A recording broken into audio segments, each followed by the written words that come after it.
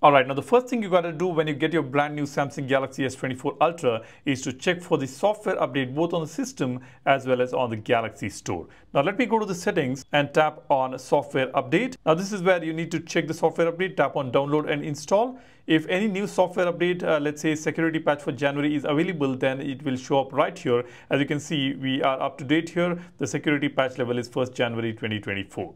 Now, the second thing you need to do is tap on Galaxy Store, tap on menu and tap on updates. Now you can see there are many updates available here for different system applications. There are about 21 updates available. In fact, when I turned on the phone, almost about 40 plus updates were available for different applications. So all you need to do is just tap on update all. This will update all the system applications and this will help the phone run smoothly. Next, there are some important settings in the security and privacy settings on settings menu that you need to change. Let's go to settings, tap on security and privacy.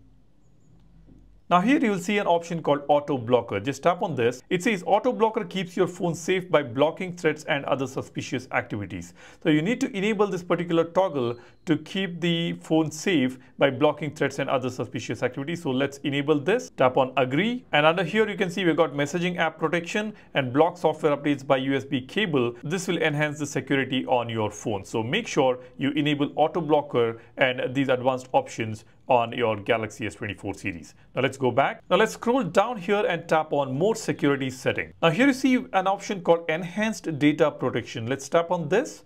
It says protect your cloud data with end-to-end encryption. This ensures no one can access your data but you. And that's even if there is a data breach. So this is an important toggle you need to enable: encrypt backup data and encrypt synced data. When you enable both of this, it will protect your cloud data with end-to-end encryption. Next, under the same page, you can just scroll down. You will see an option called Pin Application. Let's tap on this. You can see it says pin an application to the screen to prevent others from accessing feature outside of the pinned application. When an app is pinned, features such as calling and messaging are blocked. Now let me show you how to do that. Now let's say you are in a situation where you need to show your gallery to somebody and you do not want them to get into any other application or go back by tapping on the home screen and access your phone. Then all you need to do is just go to the recent application, tap on this icon on the top, and here you will see pin this application option. This will be available only when you enable that particular toggle under security and privacy. Now let me tap on pin this application. It says app is pinned. To unpin this app, touch and hold the recents and back button at the same time. Now I will tap on OK. Now here you can see I can access the gallery, but I cannot go back. I cannot go to the home screen by tapping on the home button. I cannot go to the recents application. It's completely locked. The other person will be able to see only the gallery application and will not get an access to any of the other system applications or the phone itself. And even the phone and the messaging app will also be blocked. Now to disable this, all you need to do is just press and hold on both the back button and the recents button at the same time. Now you see the app is unpinned and the phone gets locked immediately. That is cool. Now we can just unlock the phone and now you'll be able to go to the home screen. Now this is a very cool feature, very important feature you can enable, which will help you when you hand over the phone to somebody else. Next, on the S24 series, we have got many AI features available and these features are not enabled by default. We need to enable it. Let me go to the settings. Now here you need to tap on advanced feature. Now this is where we get to see a brand new option called advanced intelligence on the S24 series. Just tap on that. You see we have got all the AI related features here. Advanced intelligence, get the most out of your phone with these powerful features. We have got phone, get real-time translation during voice calls, AI integrated into Samsung keyboard, interpreter feature, Samsung Notes auto format feature, voice recorder AI feature, Samsung internet feature. All these have to be enabled by tapping on each of them. Let's say on the internet, let me tap on Samsung internet here. We've got summarize feature. I'll tap on this and tap on enable, tap on continue. This feature uses advanced intelligence to create simple summaries of web page text. Now to enable this feature, we have to come here in under the advanced features and enable it under this particular header here. We get to enable all these AI features right here under advanced intelligence option. Next, let's go to settings. I'll tap on device care. Now here we have got this app protection feature which is turned off by default. Just tap on this. What this is going to do is this will protect the applications from malwares and other suspicious activities. Just tap on turn on to turn this feature on. We have got one more pop-up here. I'll tap on turn on. As you can see, this is a collaboration between McAfee and Samsung to keep the phone safe by searching for malware and suspicious activity. Now this is basically an antivirus feature that we have got. You can keep this on and you can tap on scan the phone whenever you want it. Now let's go back. Again, let's go to settings, tap on safety and emergency. Now here a set of information which you can enter for your phone for safety and emergency, like medical information, emergency contact, emergency SOS, emergency sharing, etc. can be enabled right here on this particular page. So you need to check out this page when you get your brand new Samsung Galaxy S24 series. Now let's go back.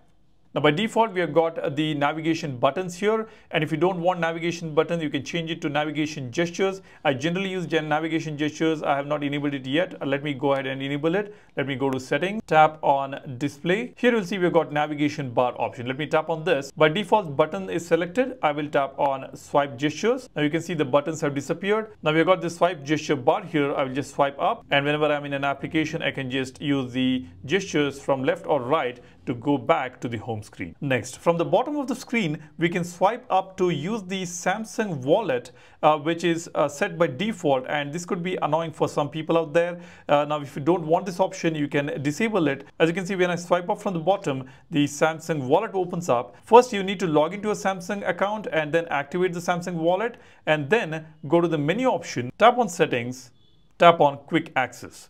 Now here we got swipe up gesture, tap on this. Now I'm going to disable lock screen, home screen, screen off gestures. I'll disable everything. Now we do not have that swipe up gesture option for the Samsung wallet. Now when I swipe up from the bottom, I can go to the recent application easily without any issues. Now that is something which you need to do. Next, on a brand new phone, by default we get system vibration. Now this will consume a little bit of battery, and if you don't want the system vibration feedback or this haptic feedback, you can disable it. Just go to the settings, tap on sounds and vibration, scroll down and tap on system vibration. Now here, just disable all these vibration toggles for touch interactions, dialing keypad, Samsung keyboard, charging, navigation gestures, camera feedback. Now the system vibration has been disabled. You will not get that haptic feedback, and it is going to save a little bit of battery as well. But if you are someone who wants that haptic feedback is good. If you want it, you can keep it enabled. Next, we've got some brand new battery protection features on One UI 6.1 on the Galaxy S24 series. Let's enable that. Let's go to settings. Let's tap on battery. Now here we have got battery protection. Let me tap on this and enable this.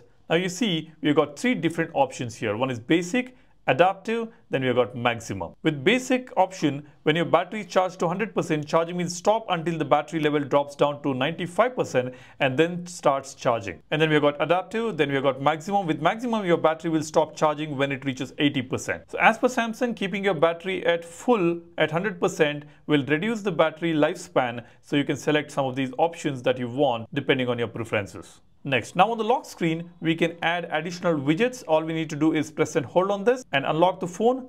Now here, we have got this option called widgets. I'll tap on this. Now you see, we have got different widgets which I can add it here. This looks like a complete ripoff from iPhone for some reason. But yeah, this feature we have got now. And we have got all these widgets which can be added right from this area, from the lock screen itself. We have got some of the applications, some of the system applications from which we can add these widgets. Not all the applications are available. Let me tap on weather. You can see we've got different weather widgets also. We've got moon phase, precipitation, current temperature and weather. Let me just select current temperature and weather. I will tap on done. Now you see we have got these widgets on the lock screen. It's not looking that great. Maybe I'll have to change the wallpaper here. Let me just change the wallpaper as well. Let me tap on wallpaper, gallery. I'll select this one and tap on done. Yeah, now you see it is much more pronounced. We have got all these cool looking widgets. Just tap on done. This looks pretty cool, and this is informative as well. This will be quite useful for sure. Next, we have got something called adaptive color tones. Let me show you that. Let's go to settings. Let me tap on display. Now here you can see we have got adaptive color tone. It adjusts the colors and white balance based on ambient lighting conditions to make colors appear more natural in different environment. Now if you're into this, if you don't want vivid colors, you can enable this particular option. This feature uses your camera as a sensor to detect the current lighting condition. I'll tap on OK. Now this is an option we have got. If you want to enable it, you can do that. But if you want to keep it disabled to maybe save some battery, you can keep it disabled here. Now that is something to note. And then when I scroll down, we also have the screen resolution option. By default, we have got Full HD Plus.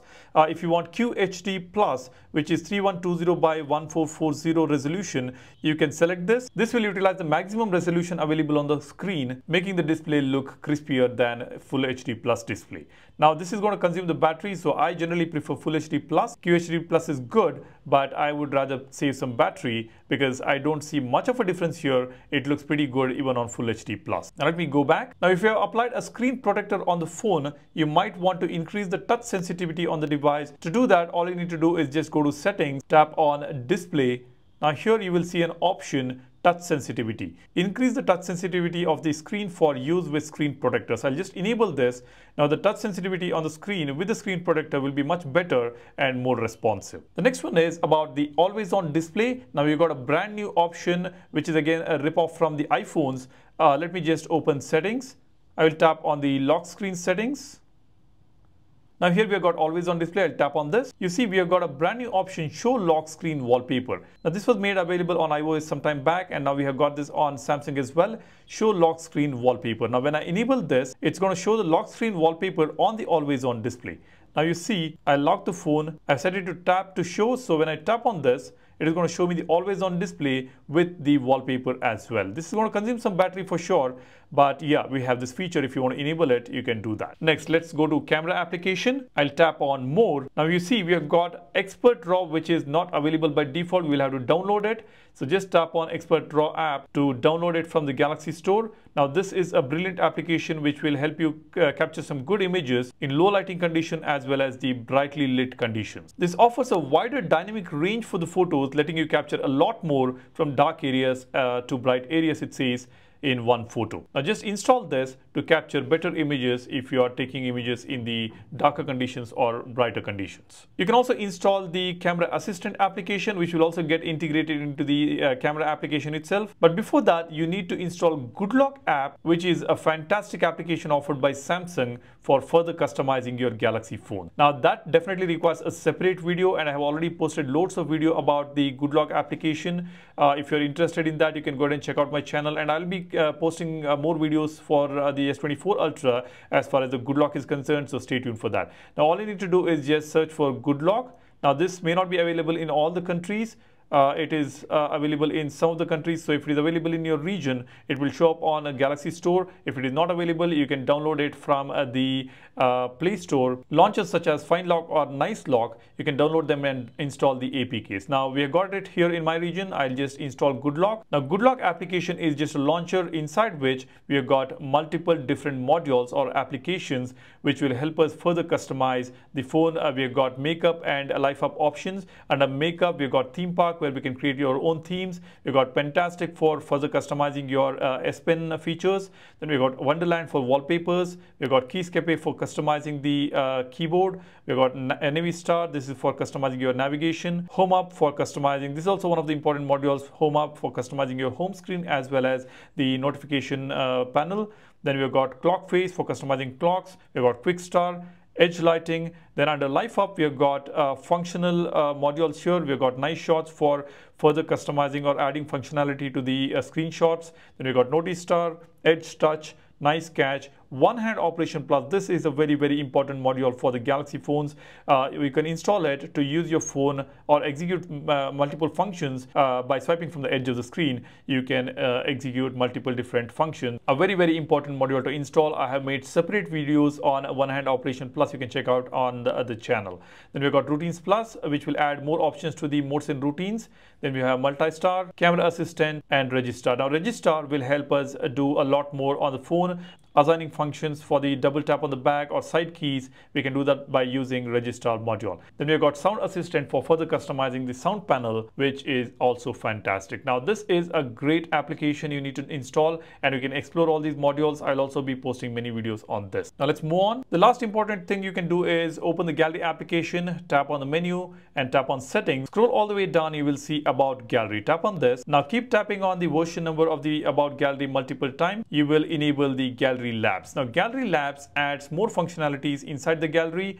Now you can see when you go back, we've got gallery labs available. I'll tap on this. We have got many more additional features for the gallery application. You can see options like show virtual albums, album entry logs, save as PDF option, print multiple pictures, film strip in viewer, video player mode on film strip. So there are multiple other functions as well as customization options for gallery under gallery labs option. So you can enable this and explore yourself. I have also posted videos on gallery labs. You can search those videos or these terms on my channel. You will be able to see those videos. If you don't get it, drop a comment and let me know. I will share the links with you guys. Now these are some of the basic things which you need to do when you buy a brand new Samsung Galaxy S24 series. I'm sure I have missed out on many other features as well as settings, which if you know, you can drop them in the comment section to benefit the community. So be sure to comment and let me know if you have anything to add here. That's all I want to share with you guys. There will be tons of contents coming up for the Galaxy S24 series, and I'll also be updating you guys about the S23 series and S22 series. All the new updates, the One UI 6.1 update for the predecessors